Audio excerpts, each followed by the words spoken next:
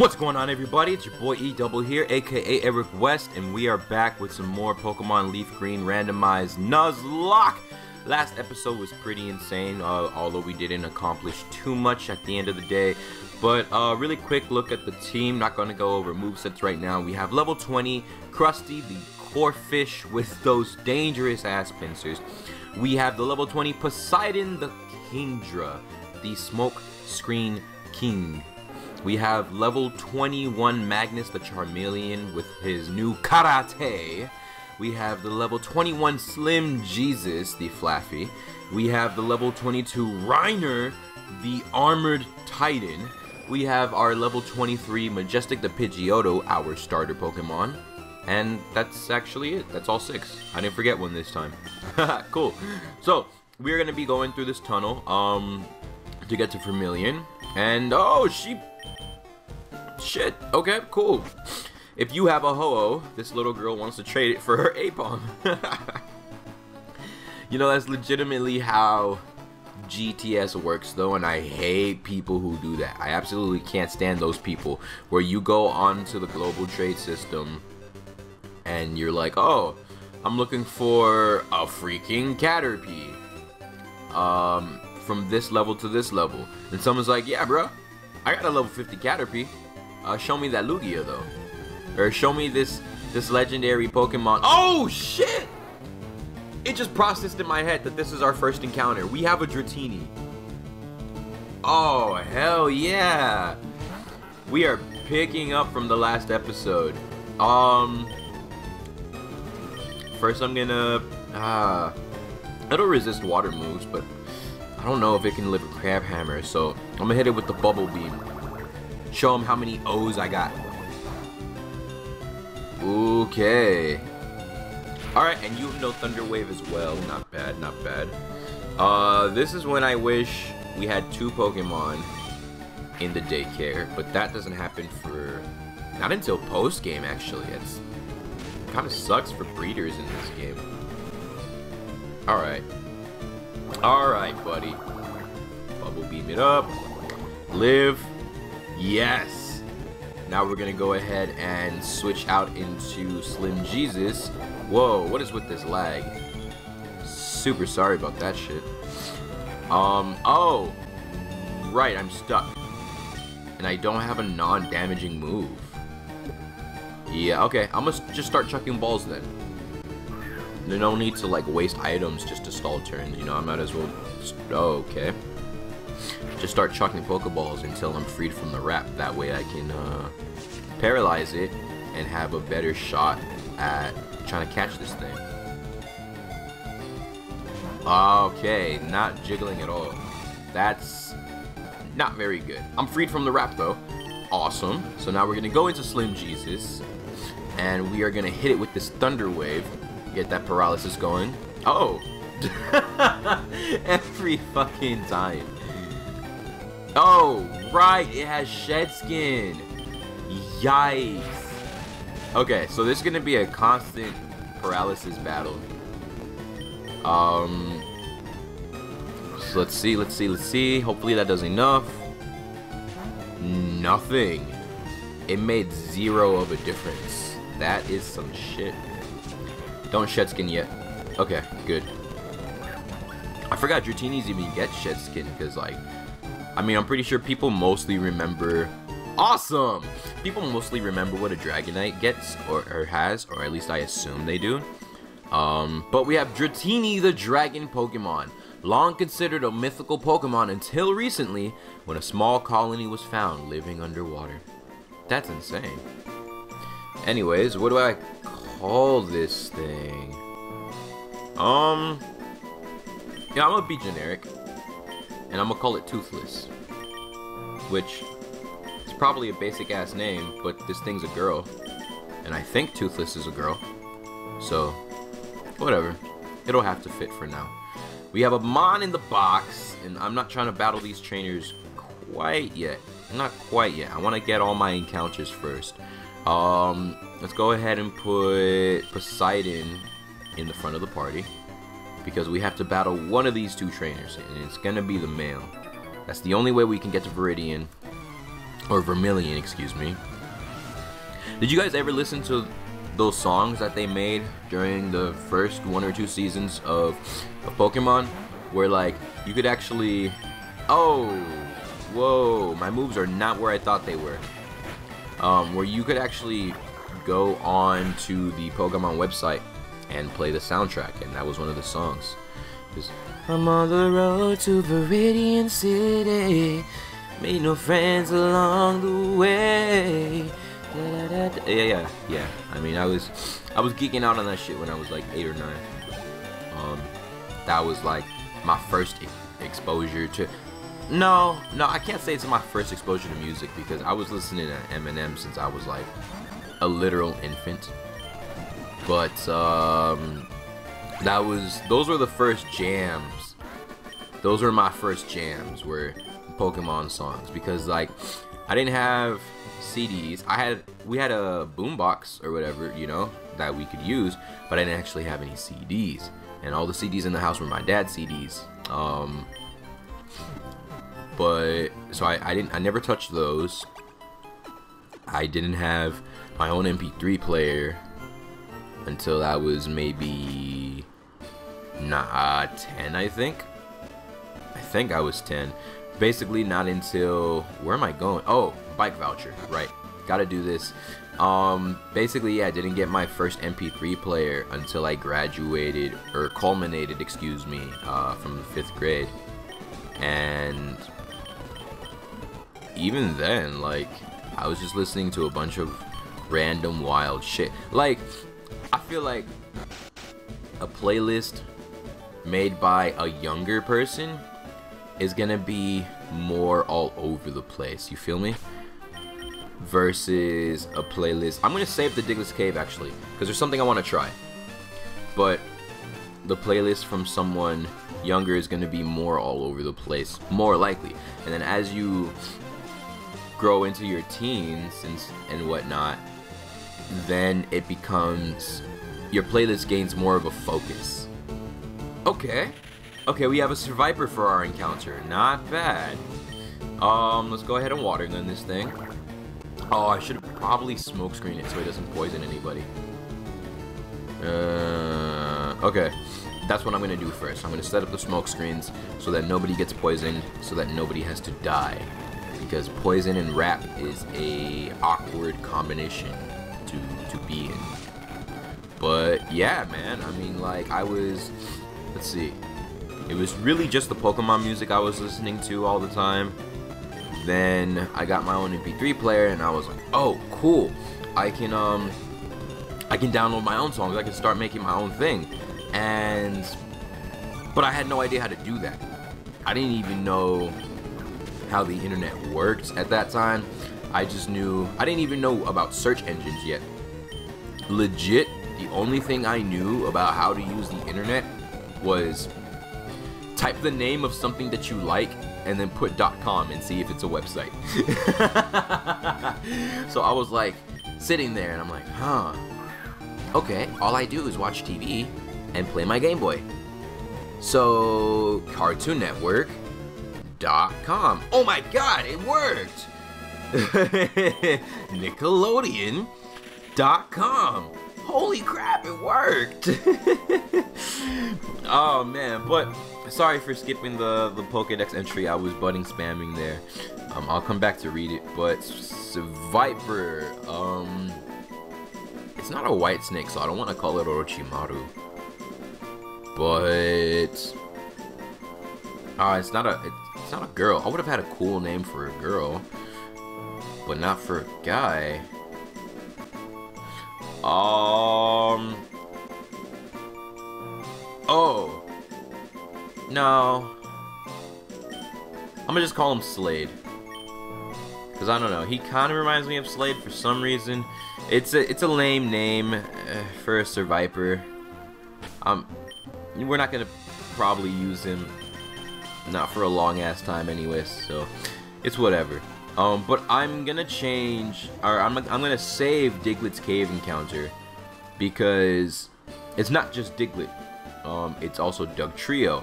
But The Doug Trio are usually level 29, but that's like the rare encounter. So, as cool as whatever the Diglett would be, the Diglett are, I think they cap out at like level 23 or 24 or some shit.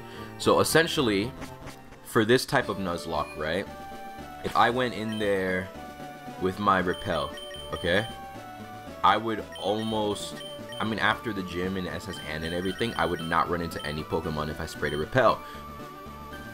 Probably. But Repel doesn't stop all Pokemon from coming through. It only stops Pokemon that are the same level sometimes, and it stops weaker Pokemon for the most part.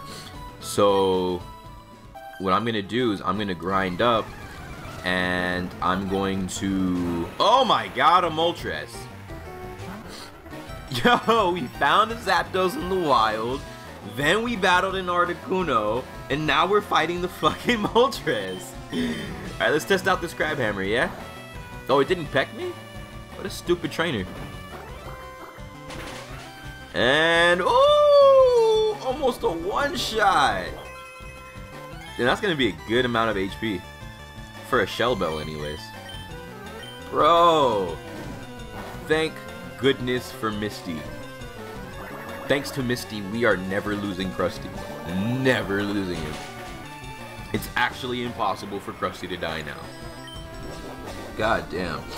But yeah, and so like I never knew how the internet worked, and then what was it? There was at the time, like, it was the era of LimeWire, if you guys remember that. And if you don't, essentially LimeWire was kind of like iTunes, right? You could play your music on it, but for the most part it was like you oh, why did I do that? I kept thinking that I forgot that I changed my moveset around.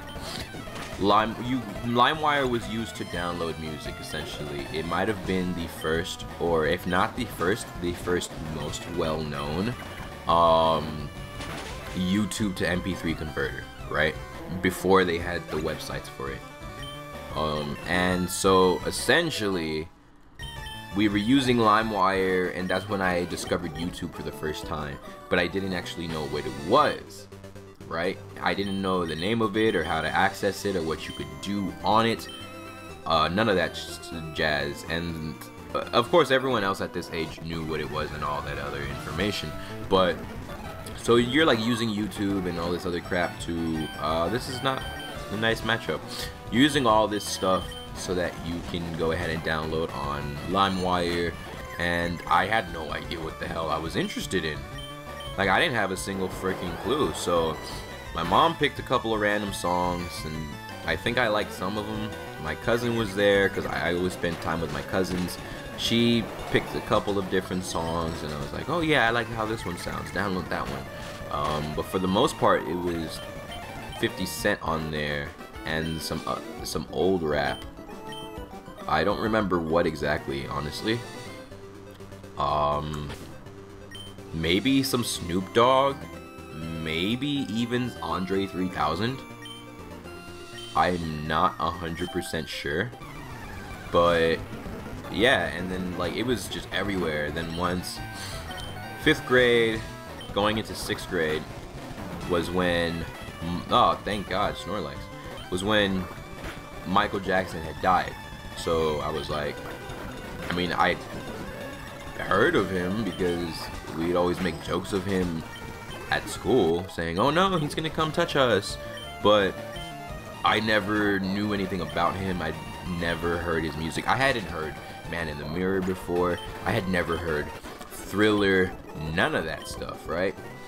So I was like, hey, I wanna download some Michael Jackson. And I sat there on YouTube just listening to some of his stuff, and I was like, oh my god, this is really what I'm into, you know? So I downloaded the majority of his like more popular songs, his really famous ones, and some of then I found out about the Jackson 5 and all that, and I became a really big Michael Jackson fan for a while there.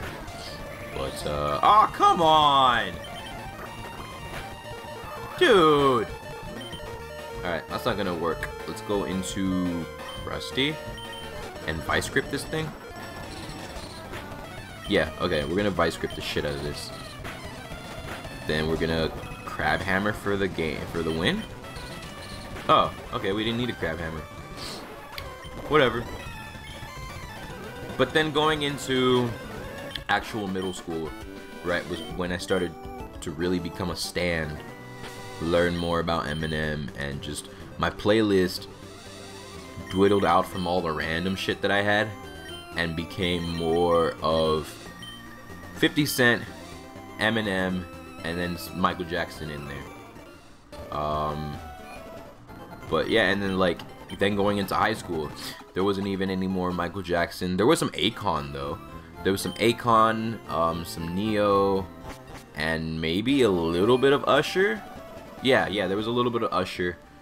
So I started to, it became like hard rap, because most of the Eminem shit that I had downloaded, like I listened to a lot of his stuff, right? And now that I knew what YouTube was, I listened to a lot of his stuff. But for the most part, it was downloaded was from the Relapse album, and then there was some 50 Cent stuff in there, and yeah, and some D12, some, I don't even remember what, but it focused on hardcore rap, not necessarily gangster rap, but hardcore rap, and R&B. On the R&B song, it was mostly like breakup shit, you know, but that's what I mean, like the playlists start to get more concentrated, and now I'm like, oh shit, I need to branch out more, because I also like this thing, and I also like this thing, but I'm not listening to enough of everything. But yeah, I mean, there's my little spiel on freaking music and shit. Alright, essentially, when Slim Jesus gets his act together, thank you. Ah, what the fuck? Ah, dude, it doesn't even do that much damage. And I'm running out of PP because of this fucking Misdreavus. Do you guys say Misdreavus or Misdreavus? Alright. Run through. No, stop. It's getting very annoying. Thank you. So glad I've been speeding through all of this. Alright, so I do know there's an item right here. Figgy Berry. Dope. There's not. Oh, there is an item right there. Haha. Alright. So now I'm gonna make it, or I'm gonna book it all the way back to. I'll come back and like do the hidden items later for this underground path, because honestly there's so freaking many. Oh, I do want to see. Shit. Okay. So we only have 6 Pokemon in our Pokedex logged for. Where am I going? We only have 6 Kanto Pokemon logged in our Pokedex, which is kind of, I don't know, it's a disappointment, right? It's gonna be tough-ish, because that means that without having 10, we can't get the HM Flash, right? And the second thing, which is slightly disappointing for me, is the fact that we can't get the item finder. We probably won't ever get the item finder unless we get super lucky and like say catch a bunch of Kantomons only, all of whom can evolve in junk. So, but like without that happening, really I'm never gonna progress this Kanto Dex, and that sucks a lot. Because I would have liked to grab the item finder so that I can find all these things lying around. Because there are things like in the tunnels where items don't become available until you get the item finder. But, and you never know, you know, it could be a Master Ball lying around. Let's talk to this guy to get the fishing rod, the old rod. Because with the old rod, we can get an encounter here in Vermilion City, which is super cool, super duper cool. Let's register the bike. Alright. Patience. It's all about the patience.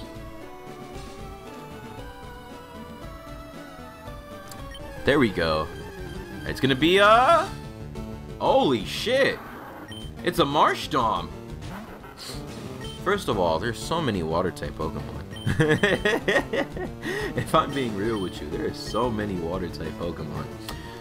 For sure, there's absolutely nothing I can do to hurt this thing and not kill it. Sadly. I don't have anything that can poison, or nothing, no Will-O-Wisp, none of that. So I'm gonna, Thunder Wave doesn't affect it. And it's probably not gonna use Tackle anytime soon. I'm gonna growl like crazy and just hope that it does tackle me. I'm gonna have to catch a freaking starter Pokemon with full HP and without a status condition. The only way it can get a status condition is through static. Oh my god. Please just keep using tackle. Alright. Time to... no. I don't have regular potions anymore. Alright then. Time to start chucking balls. Here goes 1. Yo, this thing's not gonna stay in the ball. I mean, you already know it's not going to. It's gonna be way tough. I wish I was thinking ahead and realized, oh, it's the old rod. Everything's gonna be level 5. I really should have thought about that and seen if I had something weaker in the box. Which I'm sure I do. But I'm gonna have to deal with this. But how cool would it be if I did get this Marshtomp? And like... Please just paralyze yourself. Can you like... contract this static? Damn. Alright, now I'm gonna Super Potion. Because knowing my ass... But, hey, bro, if you could tackle a couple times, that would be beautiful. I would actually very, very love that. Yeah, I don't have anything to freaking paralyze it with. None of that. Oh, I have the Dratini in the fucking box. God damn. Yes, thank you. Thank you. Finally. Now you want to stay in this ball? Please? I'll use all the balls that I have to, man. I mean, I have some money saved up, and Pokeballs aren't super expensive. So, you gotta do what you gotta do, right? But, yo, I'm catching a lot of power. And if I don't catch this Marshtomp, I'm not tripping. Because I do have Krusty the Corefish with his Crab Hammer. And I do have, a freaking Kingdra. Which, now that I'm thinking about it, Kingdra evolves with an item. So does Kingdra even learn any moves? Am I just stuck with this? Or does he not learn moves until like his 30s and his 50s and in super large increments of levels? Come on. There you go. Hey! Alright, we got a Marshtomp in the box. So the PC is looking hella powerful. We have Marshtomp the Mudfish Pokemon. It is at its best when on muddy ground with poor footing. It quickly overwhelms foes struggling in mud. This thing does not seem like it's supposed to be 2 feet. It seems like it's supposed to be 4 feet. Like, I really... Oh man, Pokedex entries. A good name for a Marshtomp? Damn. I mean, it looks kind of cute. Yeah, this thing looks kind of like Astro Boy, so that's what I'm gonna call it. And you know, when I pull it out the PC, if I ever do, I'm just gonna change the nickname. But for now, Marshtomp looks like Astro Boy, so that's what he's gonna be. Not even thinking of it as a Swampert yet, but there's that encounter. And what else do we have to get done? I mean, we just got a bunch of encounters. It's gonna be kind of a slow episode. Might just end it right here, because I don't want to have you guys watch all of this and the SSN. So, construction that's never finished, man. I think that might just have to be it. Maybe I'll do... I don't even have to grind, because I'm just gonna grind on the SSN. Alright, well, that's gotta be it for this episode then, man. I mean, thank you guys for tuning in. See you guys in the next episode of the Nuzlocke. Be sure to stick around for future episodes on the HomeBoiz channel, as well as the individual channels in the description below. And I'll see you guys next time. Later, people. Turn your appearance to a disappearance. gangsters, nothing but hustler niggas. Sound